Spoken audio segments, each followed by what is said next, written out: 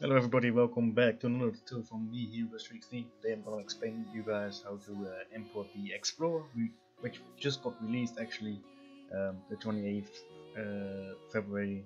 So yeah, so I'm instantly already gonna make a tutorial on that before I get tons of questions on how to import it and all that stuff. So the only thing you will need is a skin and obviously Asset Bundle Extractor. You can go ahead and open that, go to File, Open.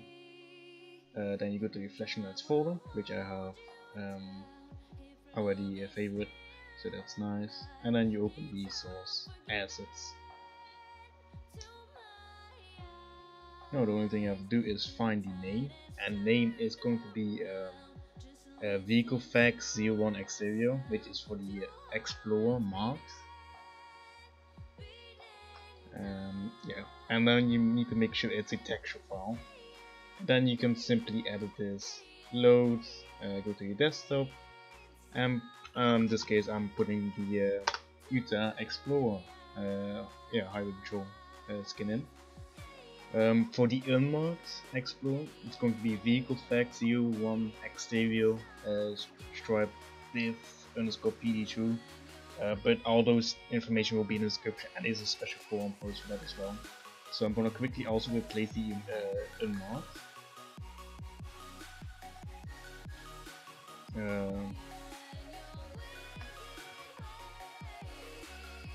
Hello? I don't see. I don't see it. It's somewhere here. PD, here you go. That's the one. PD2 texture div PD2, and I make sure it's a texture file.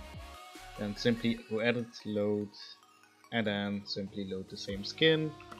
Which is nice about the Explorer is that they have the same UV template, so you can technically put a LAPD normal marked skin on the unmarked, and then you have pretty much a selector PD, which will actually look really cool.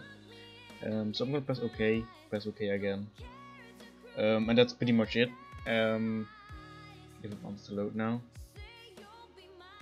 and it's about to crash. Okay, it needs to take a while sometimes. Then you press OK. It will ask you if you would like to save it. Simply go to your desktop. In this case I'm going to save it here because for some reason it doesn't find it here, but you can just place it anywhere you want. Then simply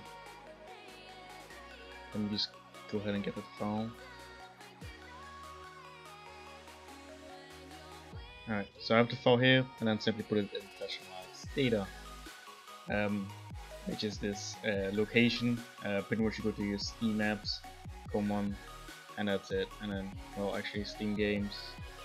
Well, for me it's different, but Steam apps, come on, and then here you go, Flashing Lights data, and that's it. And that's pretty much all you have to do, and you can pretty much start up Flashing Lights.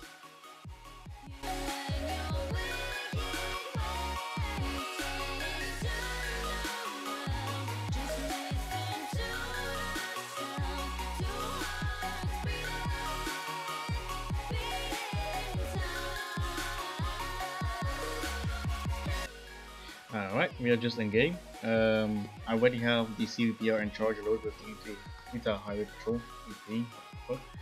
And this is going to be the Explorer, and this is going to be the unmarked, totally changed. Let's go ahead and use the unmarked. Oh. Personally not a big fan of the Explorer, but Flashing Lights has made my changed my opinion really. As you can see, it's really changed. It looks good. So yeah, that's how you replace the Explorer. And other than that, there's like 3 or 4 more tutorials, actually a ton more tutorials that explain how to modding, and make sure to check out that playlist if you have, if you need to know for any other vehicle, which I'm gonna make as soon as possible. And if you have any questions, just leave them leave that in the comments below, or just go ahead and join the Discord server from Flashing Lights, which will be a link in the description. And all other than that, Flashing Lights mods, flmods.com, that's the place where you get the mods. So yeah, hopefully this answered your questions, and if you have any more feedback or any suggestions what I should make or do, then go ahead and let me know in the comments as well. And other than that, have a very nice day.